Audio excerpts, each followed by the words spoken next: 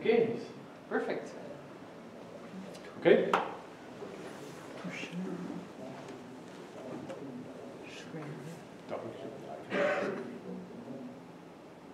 No, not that. Stop. Okay. Thank you for the session. So I only have 10 minutes, so let me just start. I'm Hildebrandt, and I'm going to talk about this modeling language we have developed over the last 15 years for making executable models of the law.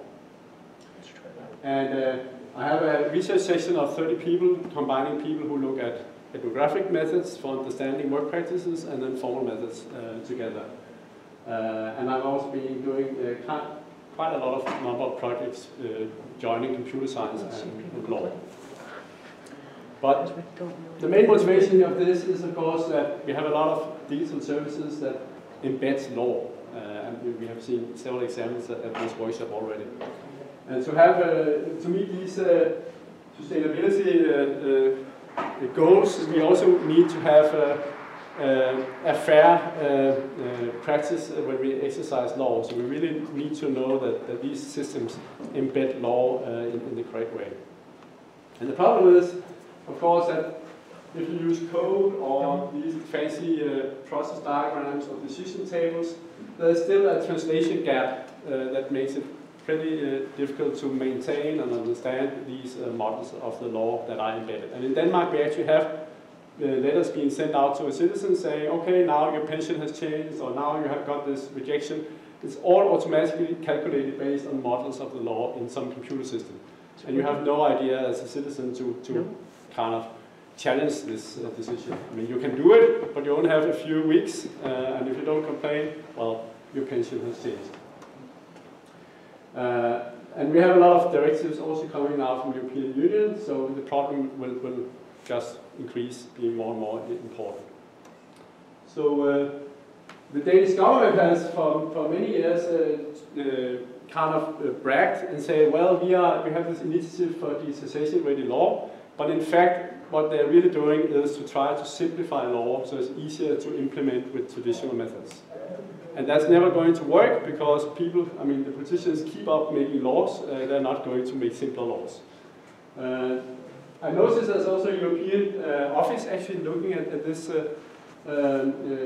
digital law, and then there was an interesting report coming out from New Zealand that also looked at the problems about legislation as code. But what did we do? Well, we developed a system jointly with lawyers, municipalities, computer scientists, and critical computer scientists, allowing people to take the text from the law in a system, highlight what is the role, what is an activity, what is a rule, and then you have these dual views of the same model, where you have a graphical graph of the rules. And then you can go on and, oops, yeah. You can put this into the tool, you can get the models, and then you have a process engine so you can simulate these models, and you can expose them as dynamic guidelines that people can use as an end user. You can also embed them in a case management system, so you get checklists telling you what to do and what are the deadlines. And finally, you can actually do process mining on what people then actually do, and then you can get a picture of what are the rules people actually follow. And then you can compare this to your original regulation. We haven't done so much formal verification yet, but since there's a formal model behind, and if you stay within the core subset, it's finite state, there's actually, you can import it into the ProLaLa' and use the model checkers, or you can develop your own model checkers if you stay in the finite state. If you do not stay in the finite state and move into the Turing complete fragment, then you can still do some static analysis. And we have done that in research papers, but the company has not implemented that. There has not been a demand for that. So it came from a formal model called event structures, developed many years ago in the 80s. We made this model that generalizes event structures, so you can do the activities or the events several times.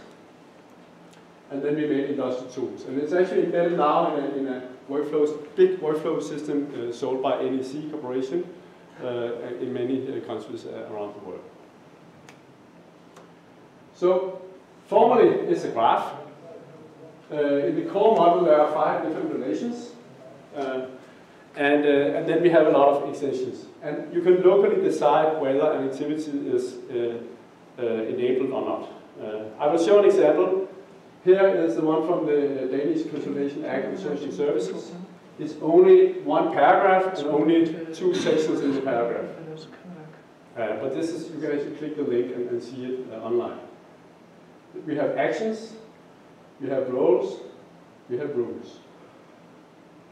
And there's also, we also made some suggestions, which is using NLP to try to suggest where do we have actions, roles, and rules. It's not 100% and it will never be, but it can help you start the work.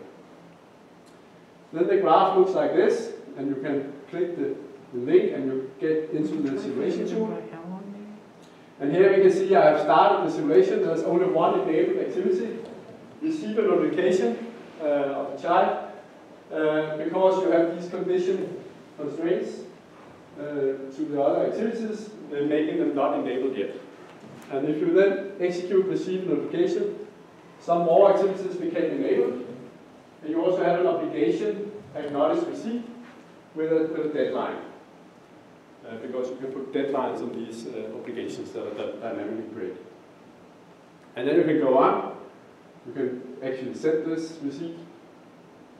You can execute this activity, which is a data activity. So you actually provide some data when you execute it, which is right now just yes and no. And that will then be used as a guarded constraint to either dynamically include or exclude this. So you have this dynamic exclusion and inclusion of activities. Here's the example of this library application from the morning session, where we dynamically create an obligation of returning a book or not returned. So you can model these properties. So that was over lunch. So we have extensions. You have seen extensions to the core model with time, which is essentially extending with delays and deadlines. We have extensions with data, computation, and conditional relations. And also sub-processes, so we can do hierarchical modeling and also dynamic spawning new sub-rules you have to fulfill. Yeah, and there's a lot of papers. It's 15 years of work that one can look into. Ongoing work, we look at modularity, more modularity, combining different graphs and having links, because you can see in the regulation that you have some paragraphs referring to other paragraphs. Of course, we would like to model that in different graphs and then link them to each other. We have done it in theory, but the company has not yet implemented it. So there's a paper at FASE some years ago. We work a lot on this process mining, which is really looking at log files from existing cases. And then we have now a tool that can mine what are the rules people follow. It's actually pretty good. It won the best process mining algorithm award a couple of years ago. So, and then we did a lot of studies where we had an ethnographic view, where we visited caseworkers, say what makes sense to digitalize, what does not make sense to digitalize. Because there are a lot of rules and obligations that make sense to have in a tool, so you can help people remembering it. But the actual decision, it does not make sense, because it is even stated in the law that you're not allowed to put rule over discretionary discretion. So you have to have a caseworker there. Okay, so this is the overview again in the pipeline of tools. And yeah, of course, some of it is open source. We developed an open source case manager client. These tools are free for academic use, so you can make an account and you can play with it. Yeah. Thank you very much. We can thank the speaker.